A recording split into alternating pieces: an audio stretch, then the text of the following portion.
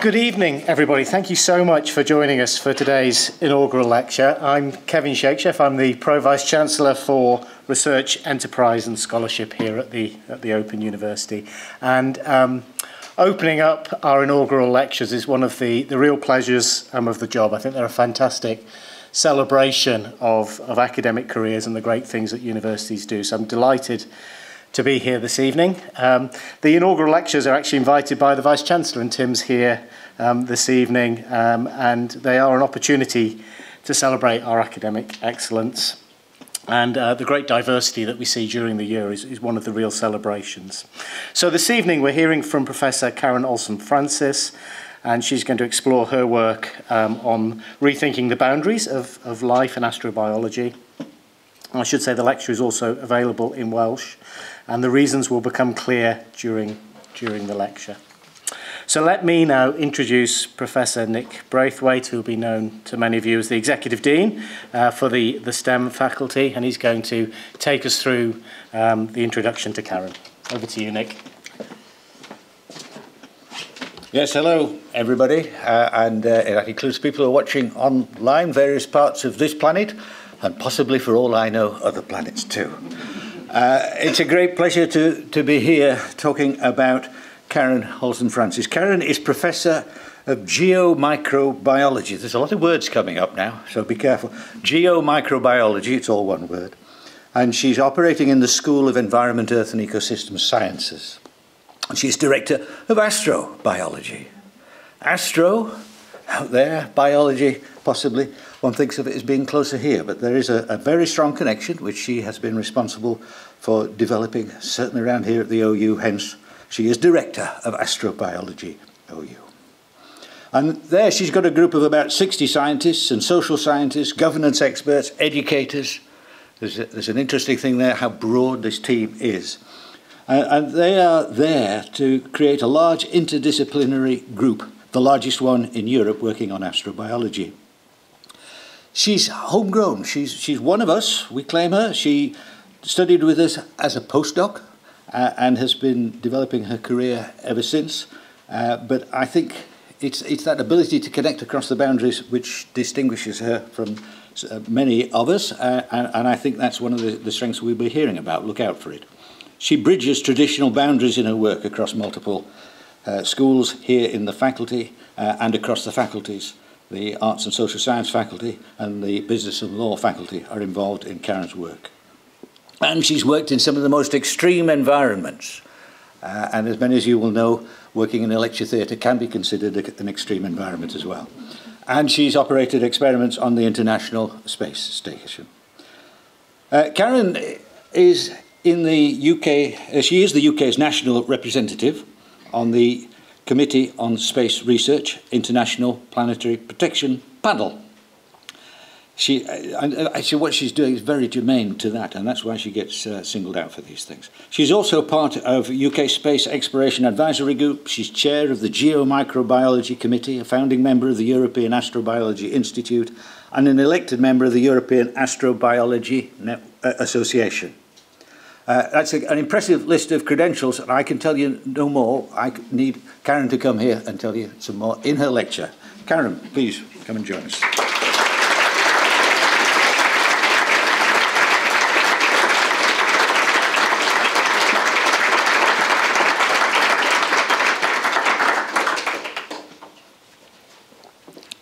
Thank you, everybody. The last time I actually gave a lecture in public was actually standing here back in January 2020, where we actually launched Astrobiology OU. And a lot has happened since then, and I'll be touching on some of that work here today. If you want to follow us on Twitter, here are our Twitter handles down here on the right. And actually, we'll be live tweeting some of the relevant papers that the group have produced, some of the work that we talk about. So if you see a symbol and you follow us on Twitter, there'll be a link to the papers as well. So, are we alone in the universe? Is probably one of the most captivating questions in our time. It's one of the driving forces behind the field of astrobiology. It covers everything from the origins of life on early Earth, right through to habitability in our solar system and finding evidence of life through life detection missions. As a science, it crosses the boundaries between planetary, earth, and biological sciences. But here at the Open University, we push those boundaries. We push those boundaries to include science, social sciences, and humanities. As Nick mentioned, we've formed Astrobiology OU, which is a unique group which brings together experts from across multiple faculties within the university. In this lecture, I will outroll the small part that I've played in building this group, the life choices that have led to the role I'm in today, and the support that I've had over the years, which have made all of this possible. So going back to Kevin's note about why is this going to be translated into Welsh, well, growing up in a small Welsh village in North Wales, being educated through the media in Welsh, astrobiology wasn't a natural career decision for me. I actually spent my summers working in the Wrexham Lager, and if any of you ever tasted the delights of Wrexham Lager, it has to be one of the most finest beers in the world. But I went to university convinced I was going to do a degree in brewing and distilling. But it was actually while I was at university, I developed an interest in microbiology.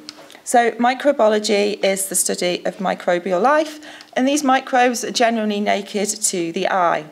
And what we know about microbes is that they are ubiquitous on Earth, so they are found nearly everywhere. So this is going to scare you guys. This picture here is of a swipe from the surface of a mobile phone. You've all got them in your pockets, I know it, admit it, but there's going to be microbes like this growing on there, so just be prepared for that.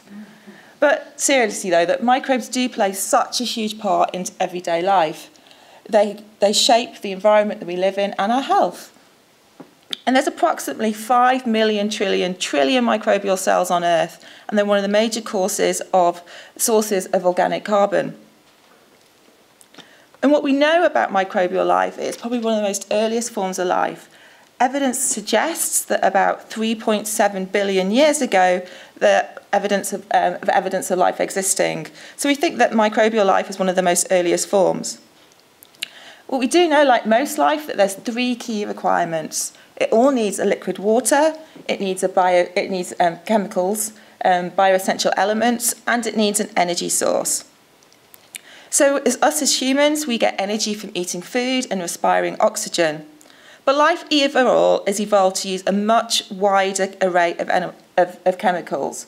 So for example, there's lots of microorganisms that actually live in anaerobic environments, and oxygen actually kills them. Also, we have organisms that can use inorganic compounds rather than organic compounds. So, for example, molecular hydrogen, sulfide, ferrous ions, to name but a few. And studying these microbes and the complexity and extremity of these microbial lives on Earth actually enable us to speculate about the existence of life on other planets, both within our solar system and beyond. And the way that these microorganisms adapt mean that they can live in some of the most extreme environments on Earth. These are not my holiday shots, but they are of New Zealand. Louise Thomas actually proudly let me have these. And we know from looking at these kind of extreme environments that there's a number of, they're teeming with microbial life. So we know that life can live in hydrothermic vents, in mud pools, and the environmental conditions of these are really extremes. And microbes that can live in these environments are what we call extremophiles, so extreme-loving microorganisms.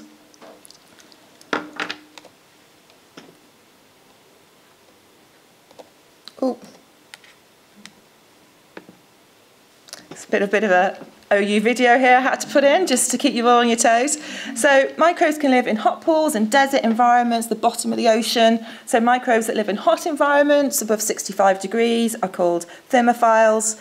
We have microbes that can live in really cold environments that are called saprophiles. And they can live in, and then we have microbes that can live in multiple extremes. Everything from high pH and temperature through to desiccation and UV resistant. And then we kind of have this group of organisms that are called, like, they're very much the superhero of the microbial world, which can survive everything as high temperatures, low pH, high salinity, and even nuclear waste. But some of those environments that I showed you towards the end are actually, it's more common to have more than one extreme. These are kind of environments, so for example, we look at hydrothermic systems, we don't just have the high temperatures, they're normally either highly acidic or highly alkaline as well.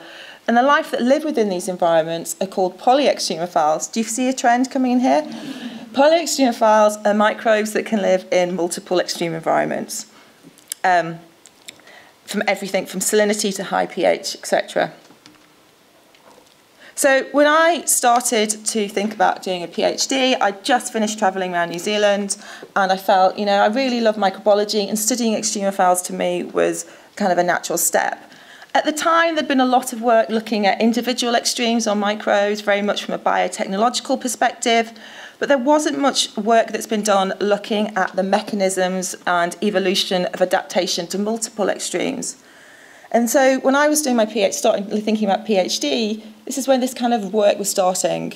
I was lucky to get an international fellowship to go to the University of Otago in New Zealand, where I was able to study this. And, going back to those initial photos, New Zealand is a prime location to look at these extreme environments. But also, obviously, you can't go to New Zealand without appreciating the culture, the environment, and obviously the All Blacks. I have to put that one in there. So the work that I was particularly looking at was a microbe. That sounds just one microbe. I spent 3 years studying a microbe, that's correct. But this microbe was special. It was isolated from a geyser on Mount Taharaha, which is the only Maori word I know, but translates to the mountain of love. If anyone's ever interested, I can do Maori translation for you. But what was interesting about this geyser is that the pH was about 9.5 and the temperature was above 65 degrees. So this microorganism, which was called TA201, which just hasn't actually been classified, was able to survive in these extreme environments. And what we know from studying extremophiles under single conditions that high temperature causes problems with membrane fluidity, and this causes problems with biochemistry. We know that in highly alkaline environments, the microbes have to maintain the pH within the cytoplasm to keep it near neutral, otherwise it impacts on biochemical processes. So the work that I was doing was looking at how a microconvines were able to survive both of these conditions. So I did a lot of work looking at the bioenergetics, so looking at how it could produce ATP under these multiple conditions. So what we were able to look at was looking at the physiology of it, looking at the sodium antiporters that it could survive, and the mechanisms that it could employ. But when I started my PhD, though, probably 2 years into my PhD, Lynn Rothschild and Rocco Mancinelli, who wrote this review paper, and this is probably one of the most pivotal papers of my career. It was a review in Nature and it talked about space as a new category for studying extreme environments. And when I meet Lynn and Rocco at conferences, I constantly, I always bring up this paper because this is one of the pivotal moments for me. And in that paper, Lynn and Rocco talk about space as another frontier for studying extremophiles. And they look at it and they talk about it in two ways. They talk about it in the concept of lithopanspermia, which is the transfer of life from one planet to another. So, for example, life from Earth that could be transferred to life on Mars. They also look at it and talk about it as a way of habitability, which is something which has become very key to the work we've been doing over the years.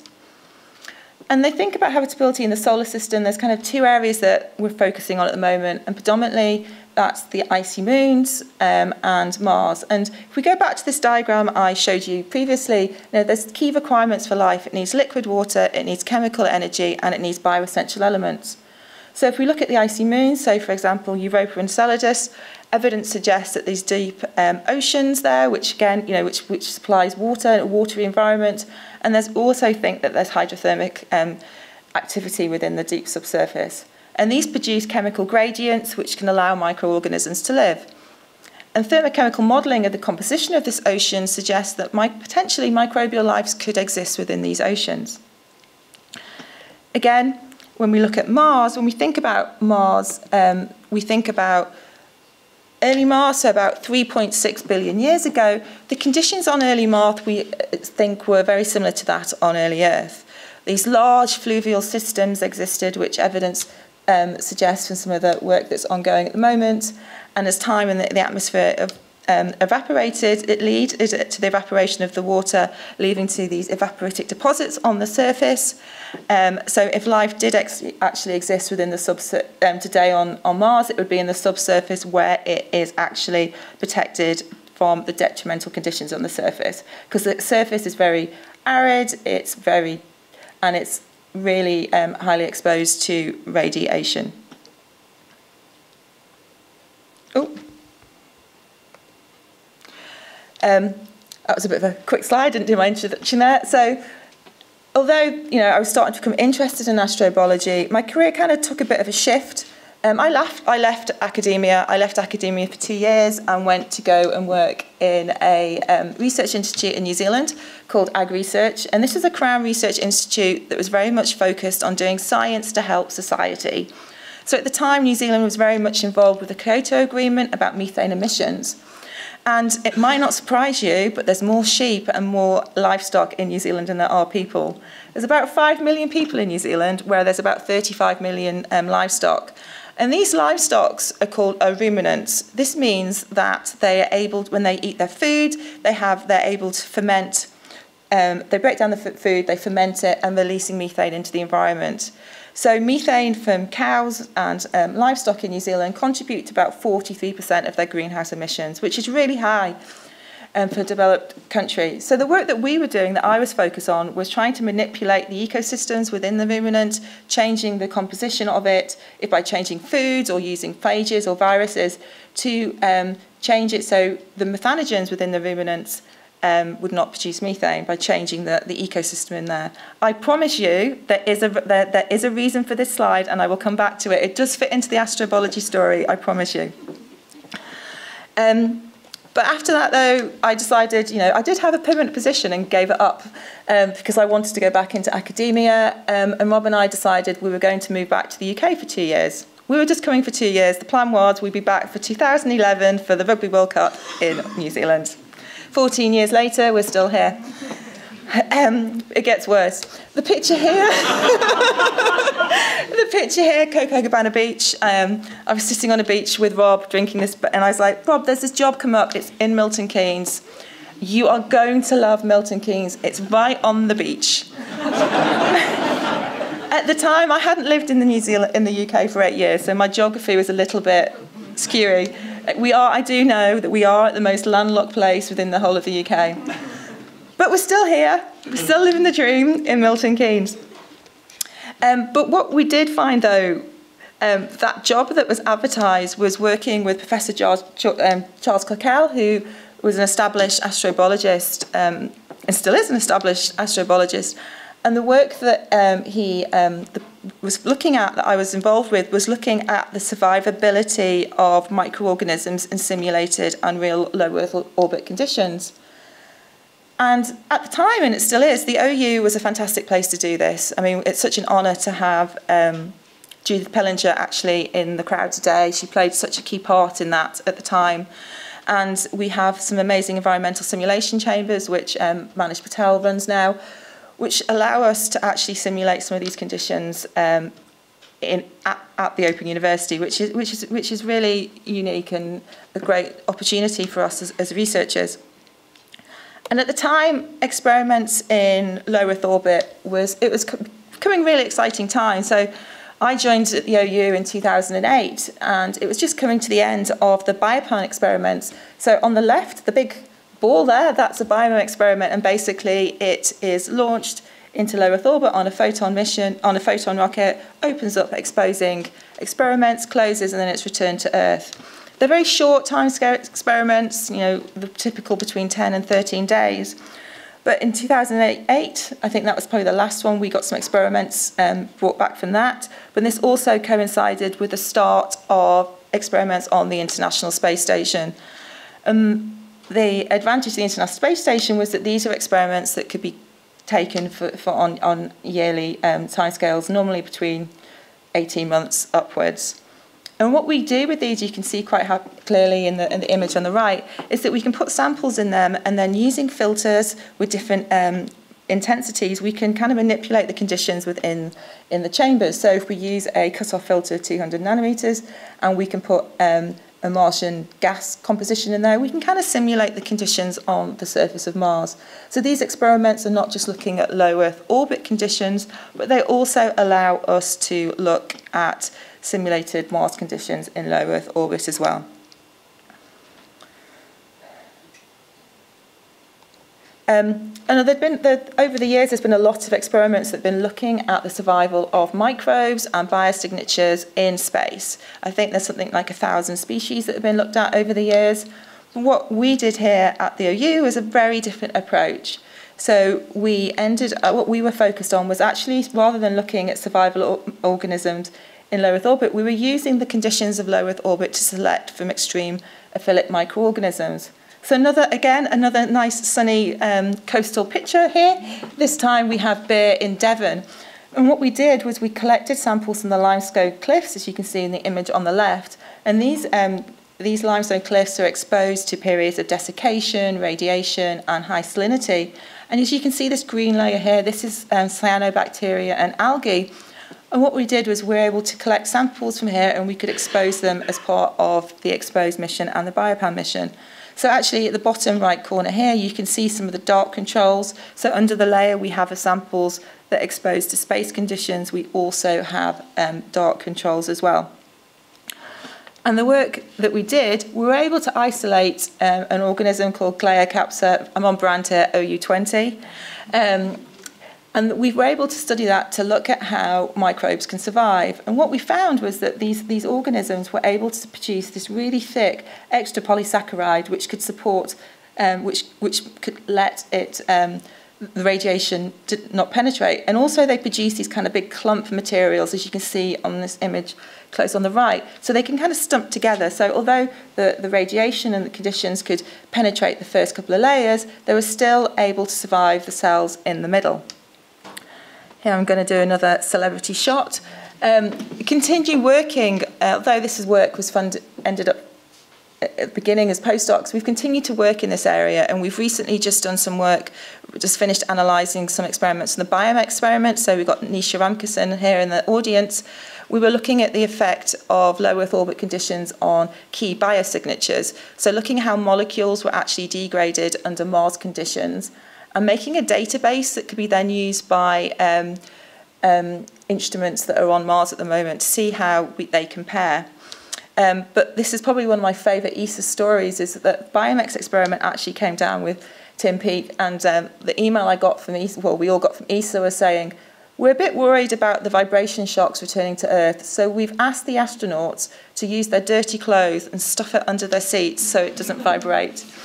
And I asked him about this at the time, and well, afterwards when I met him, and he goes, actually, that is a true story. And as a microbiologist, I'm a little bit concerned about the integrity of those samples, but hey, who am I to complain? And I think then, though, there was a bit of a shift, a change. You know, I was very lucky. We had Emily and Matthew. Emily, and this...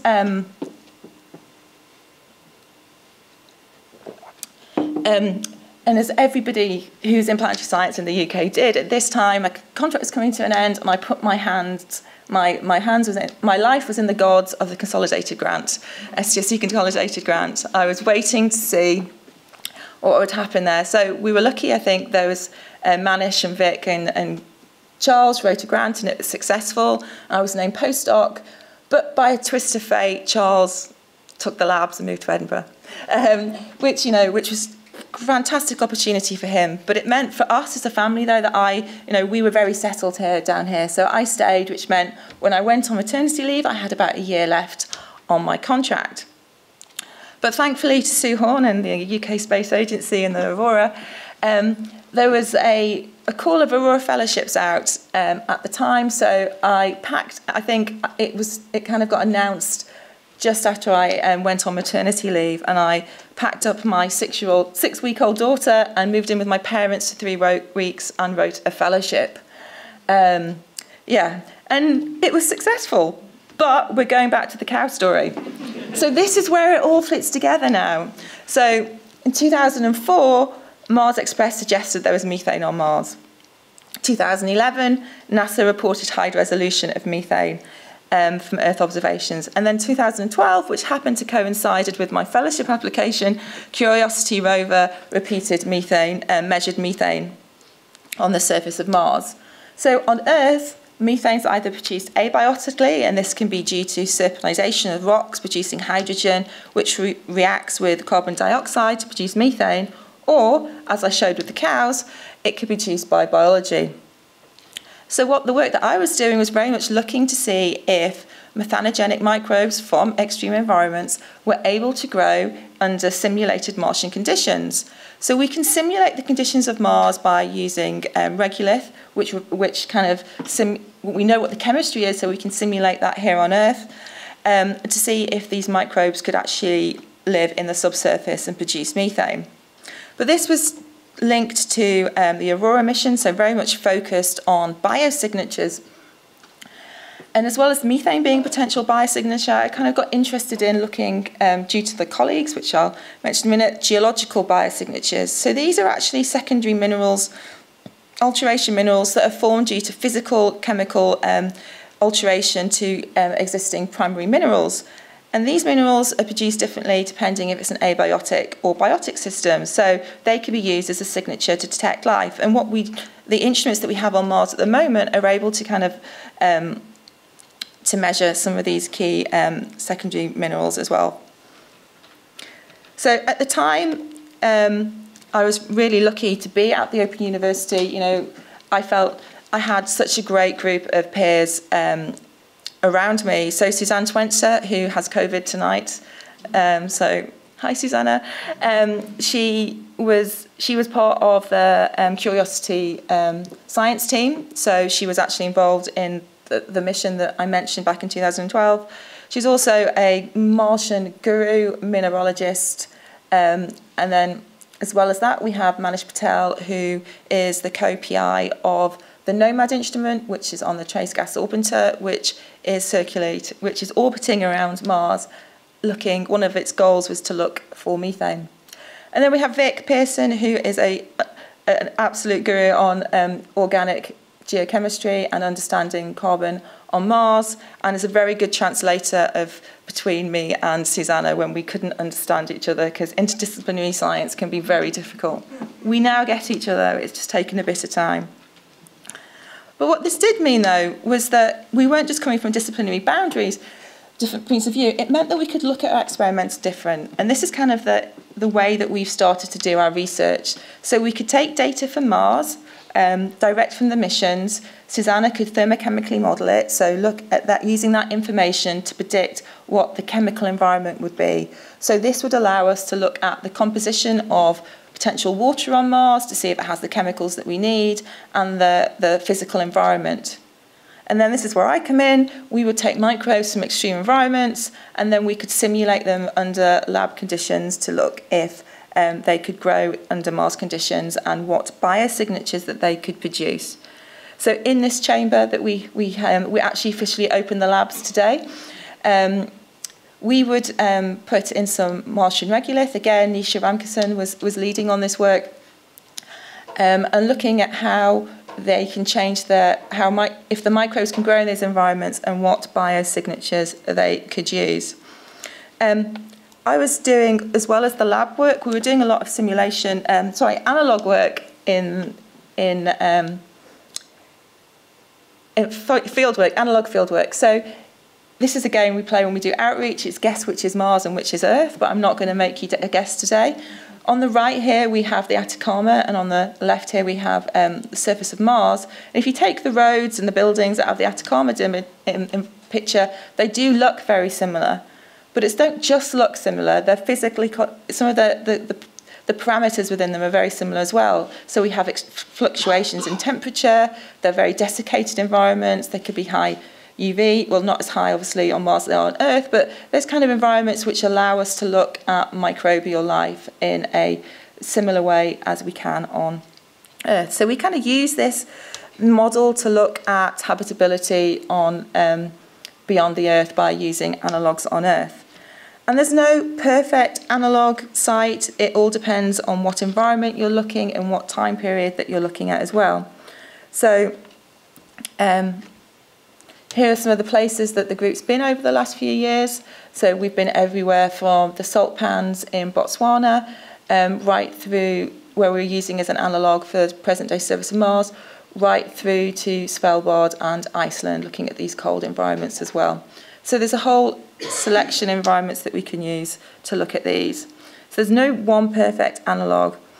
I think for me, though, personally, probably the most extreme environment that I've ever been to is the Danakil Depression, the hydrothermic system there. This was back in 2017 when access to the sites was becoming more open, infrastructure was put in place. It's really extreme. So this water, you think water, is actually acid, about pH 0. The temperature's about, in the morning when you go sampling, is about 36 to 38 degrees, but actually can rise up to 50 degrees in the heat of the day. So these are like supersaturated hydrothermic waters, and they form this bedrock, and they're very sulfuric acid environments. So the work we were doing was looking at if biosignatures of life could exist within these evaporitic deposits. So the environment is actually too extreme for active life to be definitely growing within these environments. But what we can see are kind of little cells, like morphological biosignatures within the evaporitic deposits. I think, from a scientific perspective, going out into the field was an absolutely amazing opportunity for me. But I think what did hit me more, though, and I think this was, again, a very pivotal point to my career, was actually the people, the local and indigenous communities. So this is the local village that we stayed in. So the beds that we slept in can be seen down here on the right. The picture above is that hut is where we kept all our science equipment. We had armed guards, because even back in 2017 there was still concern about terrorism attacks. And the whole economy before tourism and science came through there was very much driven by the salt industry in the region. And this place really touched me. I think I wanted to give back to the environment, the community that we were there with. So back in 2018, myself and Barbara Kavalatsky from the University of Bologna went back to the University of Mekelle in Ethiopia and set up a workshop, which the aim of it was to teach teachers in that region, in the Afar region of Ethiopia, about their local environment. It was about science, but it was about helping them in business. Ecotourism was starting to become a big thing at the time, so it was giving them that information. We were lucky. It was a very difficult time because just after we came back in there, the civil unrest in Ethiopia happened. So we can't actually communicate with our colleagues at the University of Mekelle at the moment. We haven't for a few years now, but we were planning. The Open University had gifted us a set of microscopes when we were going to go out there and set up this infrastructure out there for local schools. And I hope one day that we can go back and do that. We have still kept our links with Ethiopia.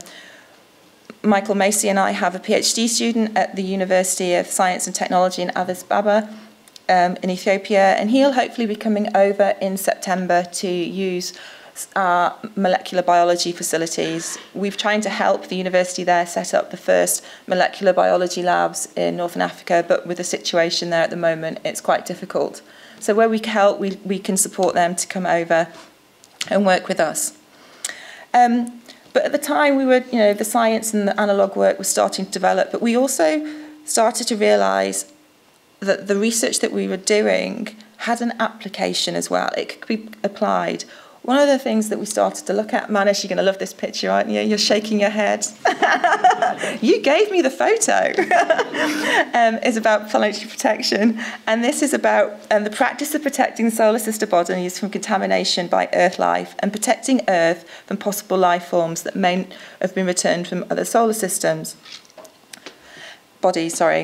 At the time, Vic Pearson and I had been doing some work regarding regulations of planetary protection in the outer solar system as part of a project that the EU had funded. And I was quite lucky because also at the time, again, I'm going to do a photo. Here's me at the UN in Vienna. I was very lucky that the UK Space Agency were looking for a representative on the COSPA panel, planetary protection panel, and I was lucky enough to be selected. And we're very lucky today to have Athena, the chair of the panel, in the audience. So thank you, Athena. So we started to thinking about planet protection. So from a regulation perspective, but also as a science, very much interested in looking at using that whole concept of biosignatures to look at bioburden. So some of the work we've been doing with Ezgi, and one of our project officers, is looking at using quick methods to be able to monitor these in clean rooms. And we've been working a little bit with Airbus in this area, and we have they co-funded a PhD student with us, Sylvia, who is now Planet Protection Officer at ESA, and we're looking with them, looking at the survivability of organisms from clean room environments under simulated Mars conditions, seeing how this can impact our understanding of what is going, what actually these bioburdens are. And this also led to other commercial opportunities. We have the pleasure at the Open University of working with Garrett Morgan, who is our, this is Suzanne Schwenzer, not Garrett Morgan, sorry, I should have explained that. Garrett Morgan, who is our knowledge exchange expert. Some of the work that he's done, again, is going back to that concept of looking at biosignatures for evidence of life or contamination, whichever way you look at it. Susanna at the time was also doing some contract work for Airbus with the ExoMars. But what Taft did was he opened our eyes to opportunities that what you can do with science, the commercial opportunities it can offer. So with his help, we put together an STFC IAA award, which has allowed us to look at the commercial opportunities of this work. And that was a bit of a change in mindset for us. So we kind of, as a group, we started to think about astrobiology in the context of not just science, but international development, education, governance, and commercialisation. And what we realised was that this was had the opportunity to be such a big multidisciplinary research area. So when a call came out to look to build a multidisciplinary research centre, we called on, I cold called actually, the heads of the strategic research areas within the university. So Simon Lee was head of citizens and governance at the time. We had Giles Mohan, was international development, inclusive innovation, and Anu Hollins is head of the space SRA. And I remember cold calling them and go, look, I've got this idea. Is there any chance we can get people together from across the university? And we did. I think I've never had imposter syndrome so much in my life. Was as an early career lecturer, I think I just made lecture. I think Vic was senior lecturer at the time. We had this meeting where it was just us and a group of professors from across the university. And I think that was a game changer, because having the support and belief of those academics really helped us to kind of formulate this concept of astrobiology OU. The African saying says it takes a community to build a child. I think for us, astrobiology OU was built by the support that we had from the academics around us, because I think that has made such a difference for us. So when Research England put out a call back in 2018 for a research group where they were looking at these five specific things about taking a small research group with a potential to grow that could deliver economic and societal impact, we felt we're in a strong position that we hit a lot of these points. So we put together as a team an Expand and Excellent in England award, and we were lucky enough to be awarded 6.7 million, and this allowed us to build Astrobiology OU. So the key take-home message of Astrobiology OU is to address the scientific, governance and ethical challenges associated with astrobiology in a sustainable way. And the way you do that is we work across boundaries, but not just from scientific perspective, and bringing in our colleagues in the other faculties as well. And we're kind of focused around these key areas, so finding evidence of life. That's not just from a science perspective, so looking at habitable environments. It's also looking at the ethical implications of this and of looking for life and finding evidence. And we actually have a new fellow starting later this year who is looking at environmental ethics. It was very much looking at planet protection again, building on some of the work that I mentioned about detecting, developing protocols for measuring bioburden. We've also recently started some work with the UK Space Agency, looking at their regulations and regarding plant protection and UK launch. And then the Earth and analogue. So again, looking at it from a scientific perspective, of these extreme environments, understanding how microbial life lives in them, but also looking at the impact this has on the local human populations. And I suppose in the middle of that is the societal impact, so international development, engagement, and seeing how we can apply astrobiology's research to meet societal needs. So although we have been hit by COVID over the last 3 years, I think we've been pretty successful. I think we've managed, I think for me though, the main point is we've managed to keep 21 PhD students alive during COVID. I think that has to be a big achievement, and the fact that we have had 6 vivas and they've all gone well as well. So I think that has to be the major achievement for me. A wise, I would say, old professor told me that you should always finish your inaugural about talking about where you're going to be for your career. I've got at least 20 years left. I'm not going anywhere soon. But as astrobiology, I think the next 20 years or so is going to be so exciting. We've got Mars sample return. We've got missions to the icy moons, including Europa and Enceladus. You know, we've got the James Webb Telescope. You've all seen the pictures, hopefully, this morning. You know, one of their goals is to look at atmosphere on exoplanets to search for the building blocks of life elsewhere in the universe. And, you know, we'll even potentially have humans on the moon and Mars. Again, this is prime opportunity for astrobiology.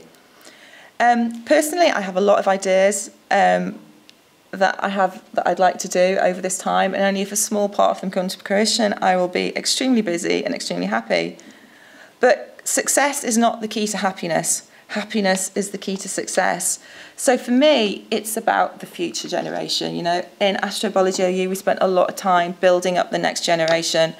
And I will be successful if I can play a small part in these guys and what they can do in the future, because I'm really excited to see what the group can do going forward.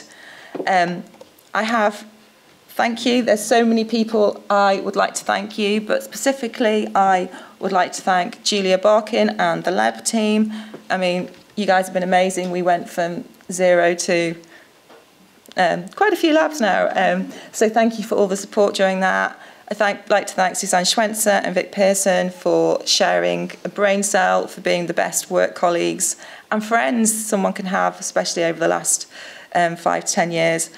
I'd love to thank Louise for keeping me on the straight and narrow, not breaking too many AU rules, and my family and my husband for not trying to change me, and my children for just being amazing. So thank you.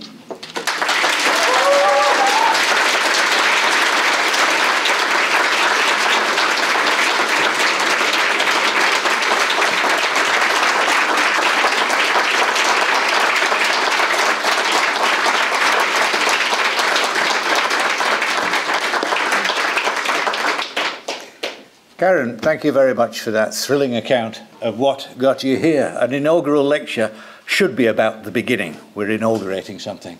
But what a basis for that beginning. Thank you very much. Let's go across there and we'll take some questions, if we could, please.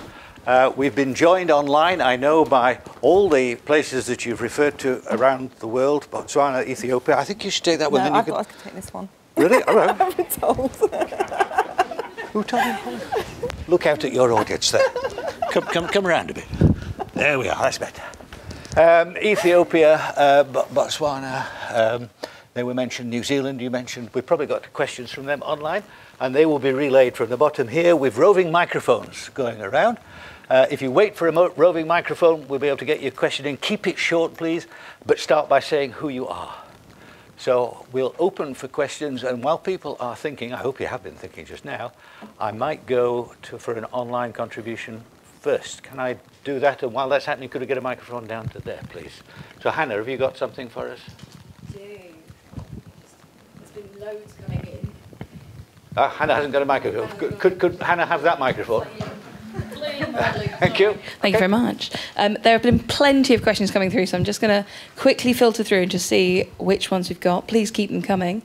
So the first one is a nice sciencey one for Karen. So how does studying the halophiles and how are they significant to astrobiology rather than studying extremophiles? I think it depends on what you're trying to study. I think heliphiles are particularly of relevance when we're looking at the surface of Mars nowadays. So we know that there's evaporitic deposits on the surface of Mars, and that microbes potentially could be entombed within those salt crystals. And what we know from looking at Earth, that the heliphilic organisms can actually live in these entombed salts. They can survive in those entombed salts. And this is some work that the group's been doing. So heliphiles are very relevant for kind of present-day preservation of biosignatures. That seemed to cover it. Karen, yes, please, your question. Mark Brandon, STEM faculty. You seem to have banished quite a lot of members of astrobiology OU around all of the extreme environments on the Earth. I wondered if you had any extreme environments you haven't visited yet, and why would you want to go to them? Oh, that's a good question. I haven't been to hardly any of them. It's all the team that gets to go. They get the exciting part. I think the Azores would be quite an interesting. The Azores would be quite interesting. There's quite a lot of hydrothermic activity going on there. I think some of the remote I think Africa's got a lot to offer for analogue work. I think there's so many untapped resources there, and we recently actually had a professor from Botswana over visiting, and we were discussing about the possibilities of setting up a North African analogue sites, because there's so much variety, and I think a lot of them are untapped, and it's just getting that balance about about going there and studying them. So yeah, I think it's very much watch this space as we open up some of these analogue sites.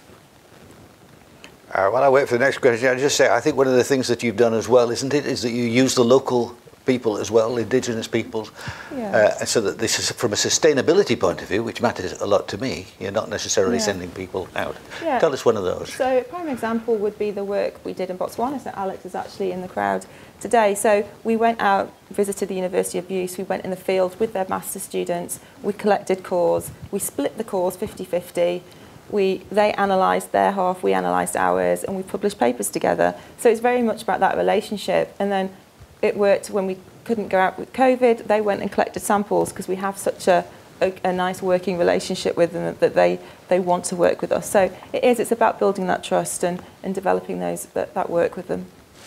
Excellent. Let's see, is there another question in the room? Hands up if you have. Yes, there's one here. Could we get a microphone across, please? Hi, Monica Grady, STEM faculty. Karen, you talked about ethics, and you said you've got an ethics fellow coming later on in the year. All right. What do you think the effect will be on humanity if we find life, say, on Mars or in the oceans of Enceladus or Europa? What is your perspective? Monica, why did you have to ask that? I know. It's because lots of people ask me, and it's like, I don't know the answer. Yeah, I think that's a really interesting question. I think it also depends where you find it, because if you find it in the subsurface oceans of Europa, it's probably going to be a different genesis of life. So to me, that is a very complicated question. I think it'll have profound effect if we do find life. You're nodding, so I'm saying the right thing here. I think it would have profound effect, and I think we would have to be careful with how it's dealt, how it's communicated. The paper that came out from Jim Green in Nature a couple of months ago about how we have to make sure we get the evidence for that, and I think that's all important. As scientists, we need to take responsibility for that communication and how we interact with the public on that as well. So I think it would very be a much, an open, it could go one way or the other. Yes, question here, please. Oh, sorry, I'll come back to you in a minute, Hannah. David Mail from Life Sciences. If you got an organism back from Mars, say, what criteria would you use to decide whether it had evolved on Mars or whether it had arrived from Earth, say? Yeah, it's a good question. I think there's a big debate about that. I think, if life had evolved on Mars separately, we would look at. I think the idea would be that if it is, very similar to terrestrial life, sequencing, looking where it fits within the finely digested tree. These are all ways and means of doing it, and to see if it where if it's deeply branched, because it could be, you know, from early Earth, early Mars, the conditions were very similar, and if life was transferred, it could be very, you know, very similar in that way. So I think it would be very much a look and see kind of as we develop the information about the organism. Okay, let's go to Hannah for another online one, please. Lovely. So this has come in from an OU student, and hopefully this will be an easier question than perhaps one that was posed slightly earlier. Astrobiology is a multidisciplinary subject, but are some STEM degrees better suited to work in astrobiology? That's from Guy. Yeah, and I think it depends what part of astrobiology you want to do, because it's so interdisciplinary. It depends what you're interested in. So I was obviously interested in biology and life sciences, so that's the degree decision that I took. Then I look at other members of the group. They took more of a geology background. So I think it's what interests you, because I think astrobiology is so diverse. It's multifaceted, and I think you need to pick what's interested for you, and then you can apply it to astrobiology. Can I pick up on that one as well and just ask, you talked about the way that Vic Pearson acted as a translator between you and Susanna Schwenzer. Can you give us an illustration of the sorts of things that you were finding difficult to communicate about? Geologists, I mean, they talk a different language.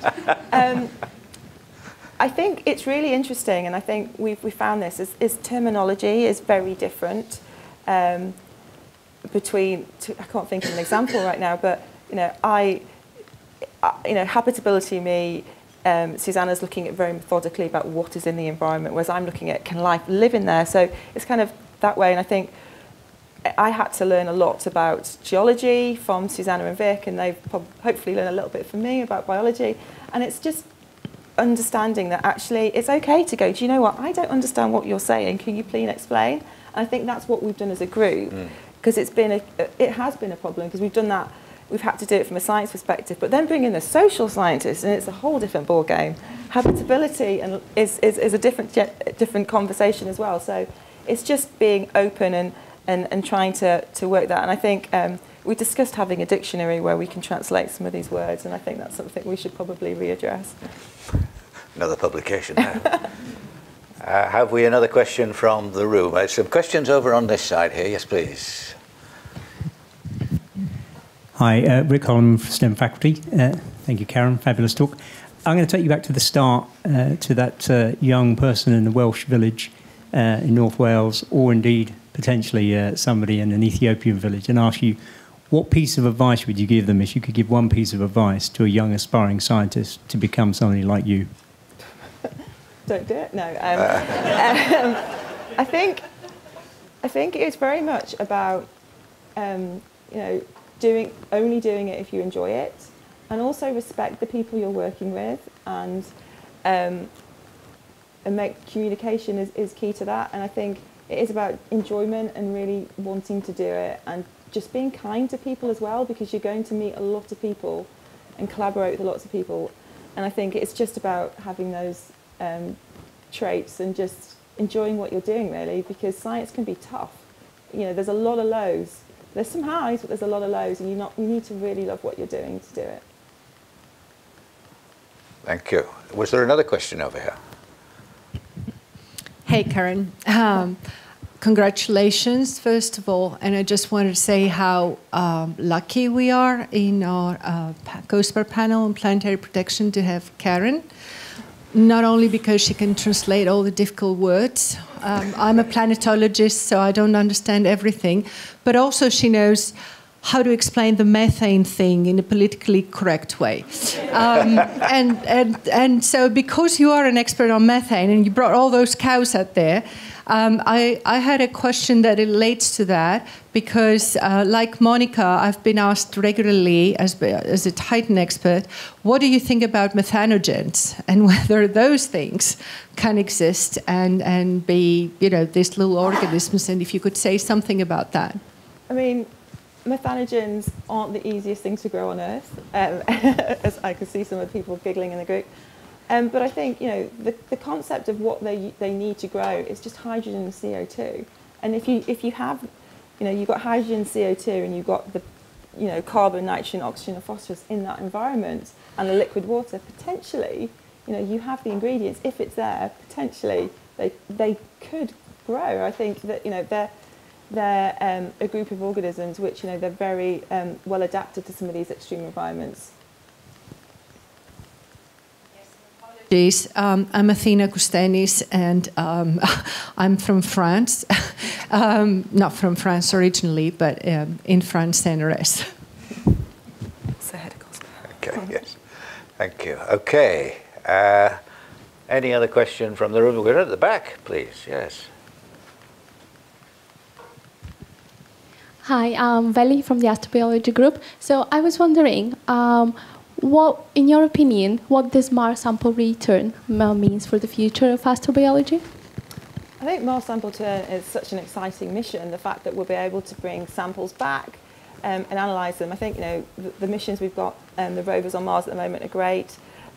We can do some analysis there, but actually getting them back onto Earth so we can do some analysis with the high-tech equipment that we have here on Earth, I think is just fantastic for astrobiology. Hopefully it will answer some of those questions that we want to know about habitability and life on Mars.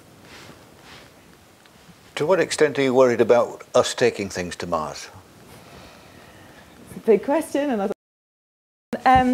Yeah, I think planetary protection needs to be respected. I think that there's such stringent methods and protocols in place to make sure that we don't contaminate Mars. I think for the ExoMars rover, there was over 30,000 swabs to look at the biocontamination. So we, as a community, we take it very seriously, and I think that's something which we need to maintain. There's a question in the middle at the front here. One row back. Sorry, I'm on my way. Thank you very much. Karen, don't look scared, please. Helen Fraser, STEM faculty. So I want to follow on from that question, actually. You've mentioned that you're doing a lot of work with the UK Space Agency around UK launch. And obviously, we've all seen, and I think I can say it without being libelous, some commercial entities launch lots of things, and some sovereign nations launch things and accidentally crash them into planets, which have led to contamination.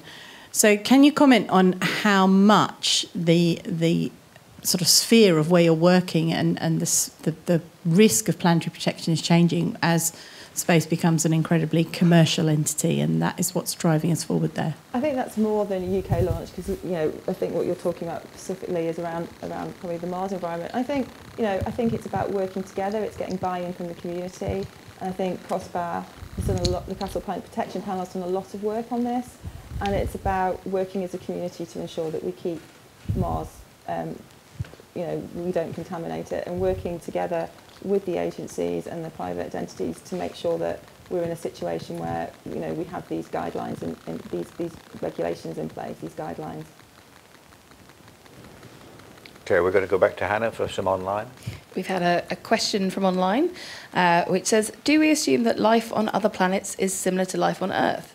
And how can we detect life elsewhere if it works completely different way? And that's from Stacey Phillips, who in fact made our Lego videos. I'm sure she says hi. I think, that's another one of those big questions, and I think, the way I look at it is I'm very much focused on it, that it's probably going to be potentially like what we have. It's not going to be little green men. It's going to be very much, if we did find life, single organisms. So that's why we used to study microbiology. And I think, there would be, we know what the key ingredients for life is on Earth. So we would be able to look at this potential life to see if it has some of those key traits. And I think it depends on the location as well. So, for example, as I mentioned, the icy moons would be a different genesis, whereas Mars, it could potentially be transported from Earth. Thank you very much. I've just got one last thing from online. We received an email, in fact, from your PhD student in Ethiopia. And I just wanted to read it to you, if that's okay. It's just very short, but it says, Dear Professor Karen, I am pleased to say congratulations on your inaugural lecture. You are the one going to make the great impact on my career, and I look forward to your mentorship as my PhD supervisor too. May the event be successful, and best wishes in your continued success. Very good. And it's a good point, I think, to draw the conversation here to a close. We've other things to go on and think about. And Kevin, over to you. Thanks very much, Nick. Just on behalf of everybody, thanks to Karen, but also to Nick for a great discussion, a great lecture. Karen, what really shone through to me there, obviously your own personal commitment and determination, but also the fact that your successes are down to a large community. And I think it's great that so many people are here today in Milton Keynes, but I'm also sure online. The local OU family that supported you, the UK community, but also the international community that's come along. And I think that's a lot down to you, but also I'd like to thank on behalf of Karen everyone who's been part of this fantastic story. So let me bring things to a close today, just to say that if you have attended today, we will ask you for some feedback on the organisation and the session today. So look out for that. We also want to advertise our next inaugural lecture, which is going to be by John Butcher. John's going to be speaking on the theme of widening participation. So we hope you're able to make that either in person or online. And after the lecture, we're going to have a few refreshments, so if you can join us downstairs if you're able to, that would be fantastic. And finally, just on behalf of everyone, can we again just thank Karen for a fantastic lecture.